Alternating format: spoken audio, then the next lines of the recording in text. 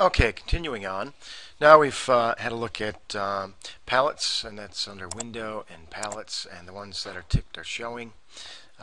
Incidentally, if you do lose one of your pallets, you can't find where it is.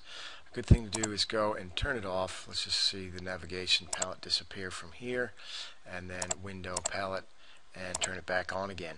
Okay.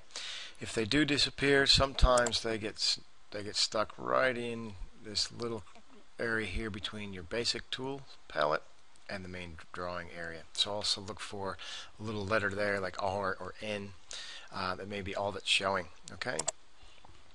One of the things I wanted to show was with small screens, 15.4 inch laptops and smaller, it's very pertinent to take advantage of all the screen space you can.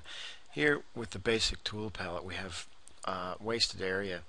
So if we slowly move our cursor over the double line, when it turns to a double line, double arrow, we can make that smaller and then reveal more of our tool set for our site planning tools. Okay. Yours may look a little different because in fact I'm using 2011 here, but that's fine. They all look approximately the same and the icons are the same anyway. Okay. Now a lot of you will have grid showing or not showing. That's just a matter of when you zoom out too far, it just gets to be too small for Vectorworks to keep displaying it. And if you don't want the grid there at all, which I actually never use it, we go up to the File drop down list, we go to Document Settings and Document Setup, and it's in here. Drawing grids, grid lines on. I'll go in and change that. That's fine. Just click OK. And here it is right here. Grid options and untick show grid. Click OK. Click OK. And then we're right to take a look at something in the resource browser here. Now the resource browser is showing the active document right now. That is the document I'm working on. There are things under here. You guys will only have a couple, or maybe you have none. But we want to click on our plant objects in our favorites folder. Okay. And give it a minute. And it'll populate itself in the resource browser window. And here we have several different bits of information, files of information, and you see they're all displayed. And again, a basic computer procedure, if it has a triangle or some sort of arrow, if you click on it, it generally makes that information disappear, because all we want showing are the actual plant symbols, and here they are here. Okay. Then what we did in class was we simply clicked and dragged on ornamental tree 1 and pulled it into our drawing area and let go. Okay. And then people wound up with a large tree over a very small drawing area. Now what's happened there? Okay, let's take a look over here, and remembering our navigation palette has tabs across the top. The first tab are classes. The second tab is your design layers. If we right click on the design layer itself and go to edit, the second one down is scale. We click on scale, click a scale of 1 to 100, click OK and OK. Now we have a small tree in the center of our screen. Okay. The next thing we did in class was we double clicked on the symbol itself, made sure definition was clicked in the radio button, clicked OK, and waited for the edit plant definition dialog box to come up. You can see it's just got generic information here. We clicked on get plant data. That took us to where all of our plants are located. We went down to trees. It's populating my trees. It's a little slower than it happens at TAFE.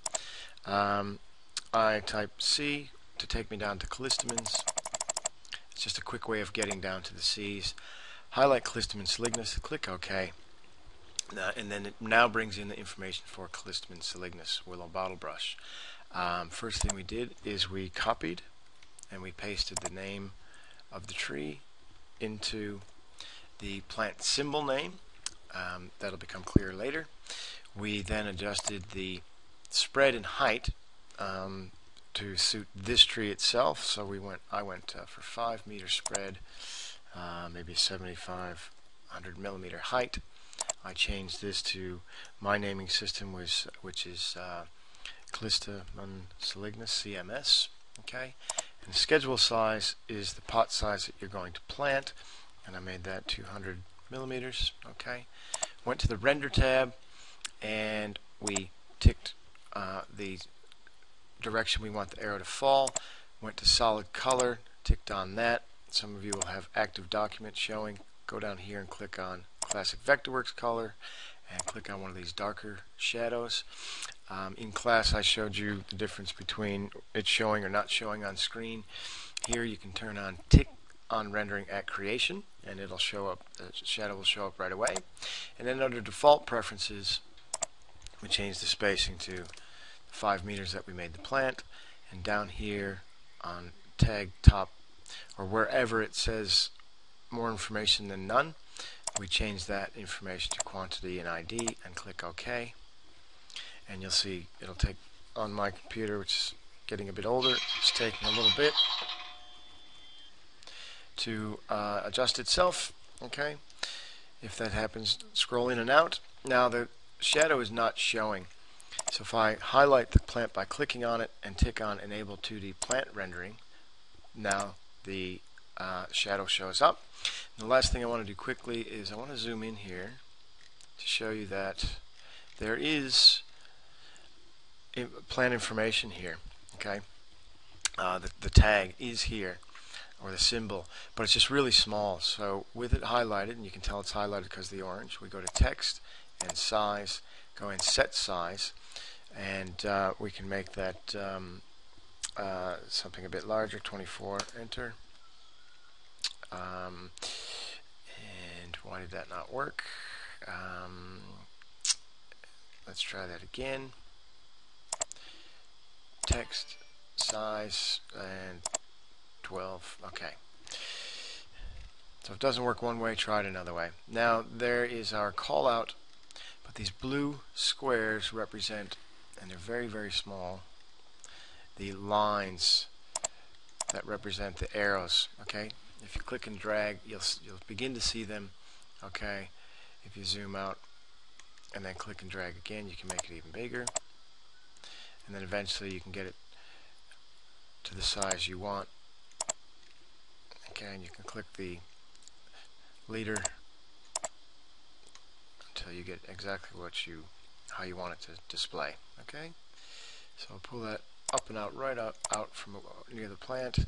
We'll make the shoulder, as it's called, a little bigger. Okay, and then we have one plant, and we'll stop there.